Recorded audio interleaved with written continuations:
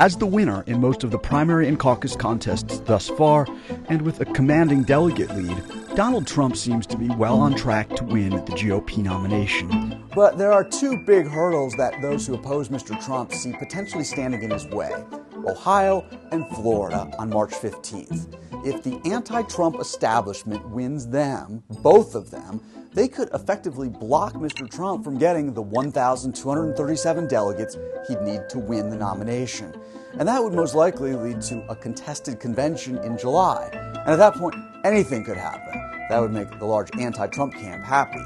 On the other hand, victories for Mr. Trump in Ohio and Florida could mean that the anyone but Trump strategy is likely to fail.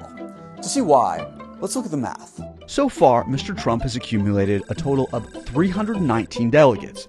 In each state, win or lose, he's been getting, on average, 44% of the delegates. If he continues to get that margin in the 8 remaining contests before March 15th, he'll bring his total to 403. Then comes March 15th. In addition to Ohio and Florida, 4 other contests are happening too, and most of them divide their delegates proportionally. If Mr. Trump continues to take an average of 44% of those delegates, that will get him to 480. Ohio and Florida, though, are winner-take-all jackpots. Adding Florida's 99 delegates and Ohio's 66 delegates to his total, that'd get him to 645 delegates.